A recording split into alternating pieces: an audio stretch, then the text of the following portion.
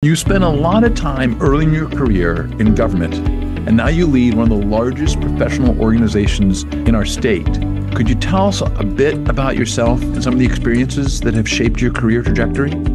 Sure. Thank you, John, for that question. So some people know this, but some do not. I actually grew up in the Midwest. I grew up in Kansas.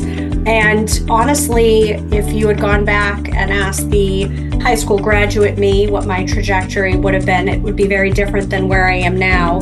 I always knew and had an interest in public policy and the law, but I really saw myself as staying in the Midwest, probably going to a large university.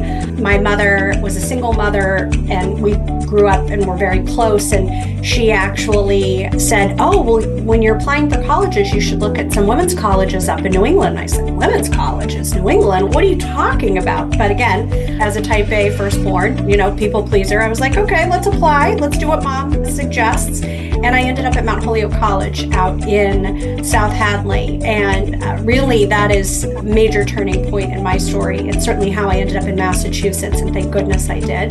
But it also really shaped me having that 4-year experience being with just amazing faculty and really, really smart and strong women leaders that I think set the course. I did end up then moving a little further east into Boston to go to Northeastern Law School. And again, I credit Northeastern.